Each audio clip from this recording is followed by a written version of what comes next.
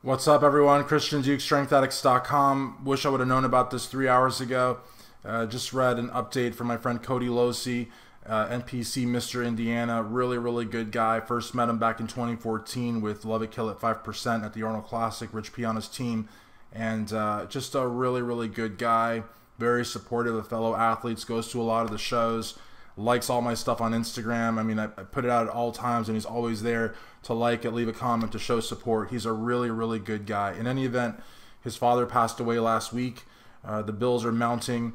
There is a GoFundMe, and this is what Coty had to say on it. I'd like to read it real quickly. Quote, "I don't share things like this much, but after my dad passed away last week, it took a real toll on my family, especially my mom. My dad didn't have life insurance, and my family mom is taking the blunt of not only losing her husband and best friend, but the bills and income as well. Anything you can do is greatly appreciated by me and my family. Thank you all. I love and appreciate every one of you." End quote. So again, guys, anything you can donate would be greatly appreciated.